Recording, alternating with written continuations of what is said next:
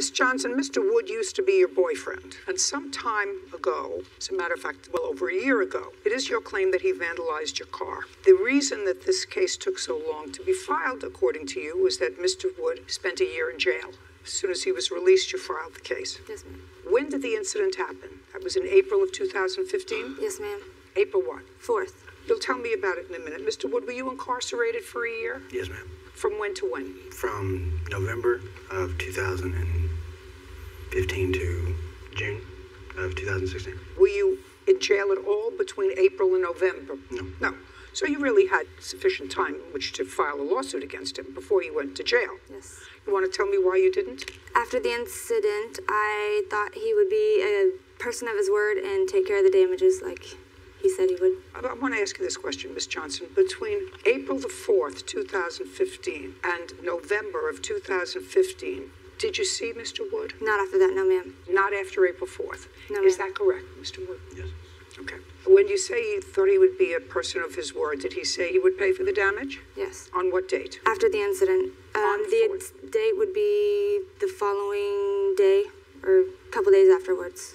In a text message. You have the text message? I do not. Did you text him? No. He texted you? Yes. Is that right? Well, I simply said I would help her with her car. You would help her? I said I would help her because... Well, I mean, she didn't need her car moved from one place to another, right? Right. She needed her car fixed. Right.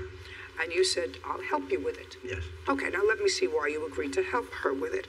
Miss Johnson, you want to tell me what happened on April 4th of 2015? Yes, we had been to dinner. Everything seemed okay. He had gotten an attitude, was picking a fight with me in the vehicle. You mean after dinner? Yes, after dinner. So on the way Who was home... driving? I was.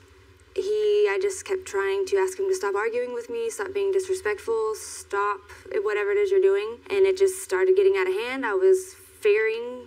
I didn't know how he was going to react to the way he was being. And my witness here, Rick, I pulled in his driveway to get help because I didn't know where it was going to escalate. What were you arguing about? I honestly don't even know why the attitude or the anger or the Do you fight. remember, Mr. Wood?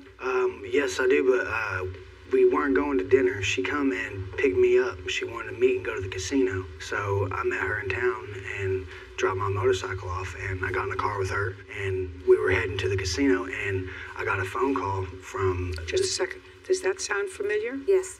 Okay, so you weren't out for dinner. You were going to the casino. You met in town. Right. You had a motorcycle? Yes. So you left your bike and you drove? Yes, ma'am. And you were on the way to the casino? This was on after the casino. Okay, so you had gone to the casino? Right. Did you drink at the casino? Yes, ma'am. Did you drink at the casino? No. Okay, that's not true. That's not true. Shh. Did you have anything to drink at the casino? No, I was on probation. Oh, okay.